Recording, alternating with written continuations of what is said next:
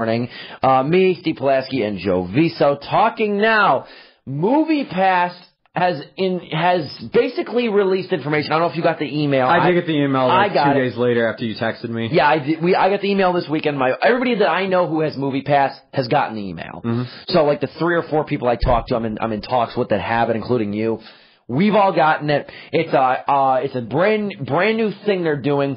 If you want, I was gonna say, you want to take a stab at it and talking about it. Yeah. So basically, Mitch Lowe's, the CEO, sent out an email saying that they're gonna be introducing this thing called high demand pricing, and what it is basically is like, let's just say Infinity War was coming out in July. If you wanted to go see Infinity War the weekend it came out, and you want to go on Saturday or Friday, you would have to pay... Probably night. Yeah, at night. If you want to go like 7 o'clock at night, 8 o'clock at night, prime time where a lot of people go see a movie, you would have to pay an additional $2. I guess that's added to your monthly bill. I guess. I guess that's how they do, because they haven't explained how you're going to do that. If it's like... Or they're going to let you know. Yeah, that you will be paying an additional $2 to possibly $6 extra, depending on the movie, the day you go, and the theater, like just like how much of the tickets that Showtime has sold. Yes. So it's basically like if you go see a big movie like Avengers: Infinity War, that's basically what will happen to you. However, they do allow, and we'll see how long. I'll get to this in a minute, but we'll see how long this lasts as well. But they're allowing you to at least have once a month you get that waived. You can go see a high surge price movie once a month. You get one clearance. You get one clearance, basically. You get one freebie, one get out of jail free card with that stuff. Yep. And then it also goes on to talk about this article on IGN written by Jesse Wade. It also talks about how they're adding in new features like you can bring a friend, where if there is the e-ticketing available at a theater, you can get a ticket right away with a friend, and if they sign up for MoviePass, they get refunded their $10, and they sign up with their subscription basically with that $10.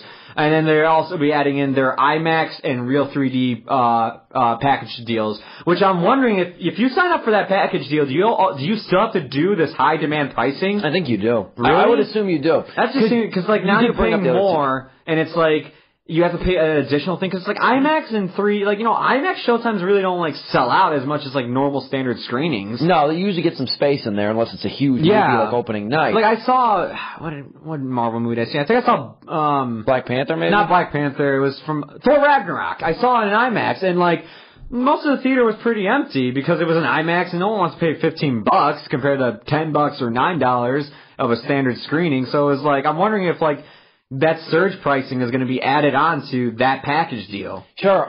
No. Oh, and last thing. If you're one of those people that paid, like one of my friends, he got lucky. If you paid the year price rather than the monthly subscription like I have, you did a year subscription, you won't have to worry about this surge pricing until your next year, I guess. This is solely for monthly subscribers. Yes, not the people who might have, bought the membership, the annual membership through Costco or Fandor or whatever it is. Sure. That's only for monthly subscribers. You hit all the points, though, in terms of, like, they got to bring a friend plan. So, like, I guess it's going to be what it was saying, because that's the thing. Anything with MoviePass, they'll do, like, an announcement, but it'll be so vague that they got to wait, like, you know what I mean? You're going to have to inevitably wait for another announcement, because they really haven't talked about how much more of an increase it's going to be, what general showtimes it'll affect, how it's going to be billed. I guess... I'm telling you right now, if it's like that, it's like, okay, when it comes to big movies, like Infinity War, Star Wars, I buy my tickets ahead of time because they sell out. I like to see them like opening day or opening weekend.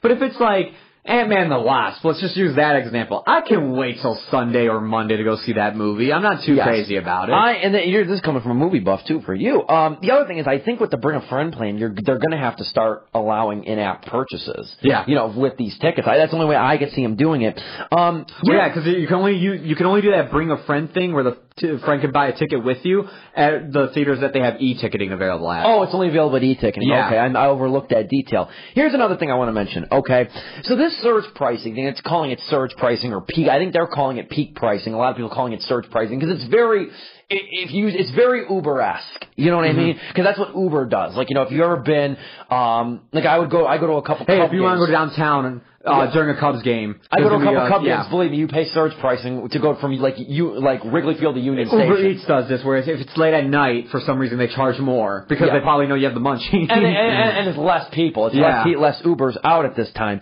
Anyway, though, here's the thing, though. Here's the thing, and then we'll talk more about AMC Stubs A-List because I think that's the bigger story.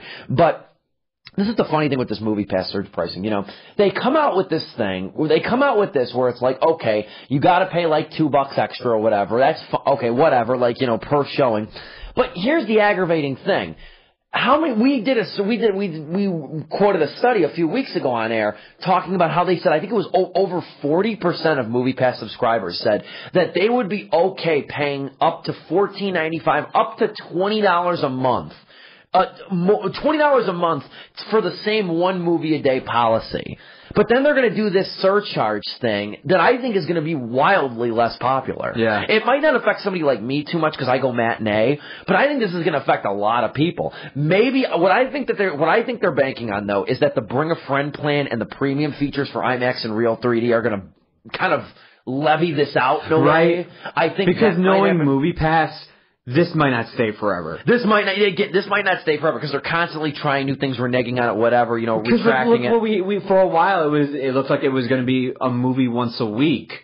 Yeah. And now it's just gone. It took a week and it was gone. So that's what I wonder. I mean, at the same time too, it's like, you know, it's a $2 surcharge then for popular movies, popular showtime. So I can only guess it's going to be movies like in the evening. But at the same time though, you got to think then, you know, if you want to go to the 3D movies, you want to go to the IMAX movies, that's already going to be more money. I could see somebody, like, almost unknowingly, you know, thinking like, okay, it's only $2 here, but $10 membership. Mm. Let's say you go to 3 high-demand pricing at that. Let's say that's $6 extra. That's $16 a month. Mm. Let's say, hypothetical, it's going to be maybe $3 or $4 extra if you want to go to a premium showing, which is not unreasonable. But let's say you go to 1 or 2 of those, you're looking at a bill that's over $25. Yeah. And I mean, you know, you're really going to want to think about that, especially, and that's not even saying if you're going to take advantage of the Bring a Friend feature. If you take advantage of all 3 of these things, you could easily have a bill over $30 a month, especially if you go to movies like we do. Oh, yeah. If you go to movies like we do. And, you know, if you're going to be paying about $20 a month, you might as well take a look at AMC's new program. Perfect segue. Perfect segue. AMC Stubs A-List. I'll explain this one because I did a little bit of research on this this past weekend. Go ahead. So AMC Stubs A-List. AMC Stubs is not new. Okay, AMC Stubs has been around for a while. I was a Stubs member, for about 4 years. I've only gone to an AMC theater twice this year. I believe twice this year. I've only gone there a couple times. Used to go every week. Used to be my premium theater in a lot of ways. Now I go to Cinemark. I go to Regal. So I don't really go to AMC anymore. So basically what this is to this AMC Stubs A-List plan is it's 3 showings on any movie per week. So what that is it's 3 showings per week at $20 a month. So that's 3 movies a week. So that's not a terrible deal. So you have AMC Stubs already, which I said it has been around for a while. You have the free large popcorn refill. You have discount Tuesdays. You get points for movies and stuff. It happens a lot. Okay, for that it's about $12 a month, or excuse me, $12 a year for the AMC Stubs Premiere. Now you get this $20 a month program, which you could see. You could see these. This is where it's different from MoviePass in a lot of ways. You get 3 showings per week. You could see 3 movies in one day. You could see the same movie over again. You can reserve in advance. Whatever you want to do, you get those 3 movies comped. But only at AMC theaters. Only at AMC theaters. Okay. It resets Friday morning. You also have no rollover theater. You cannot, like, stockpile. It's not like if you don't see any movies one week, then you get 6 movies the following week. You know, that doesn't work like that. Honestly, this is a solid deal. It is. It's way better than Cinema Pass or whatever it was called. Cinemia, whatever. It's in the grave now. They're still around. I think they're still doing all right. They're introducing family plans and stuff. All right. This is not a terrible alternative, though. This is what we've been talking about, though. Yeah. You were saying, like, if MoviePass is on its way out the door, it's going to go in the grave, it's going to be canceled, bankrupt, whatever, that there was going to be a demand for this monthly subscription at a movie theater. And this looks like a response to it. This looks like AMC's response to that demand. Yeah, AMC's not dumb. They see the plot here. And I mean, AMC was from day 0, or day 1 after MoviePass announced that they were going to drop their prices, $9.95 a month, one movie a day for a whole month. AMC CEO was one of the most critical people about it. He said this is unsustainable. And now they clap back several months later with something like this that's genuinely not bad. And as somebody right now who's moving this weekend, I'm moving, there's going to be an AMC 2 miles from my house. might be it.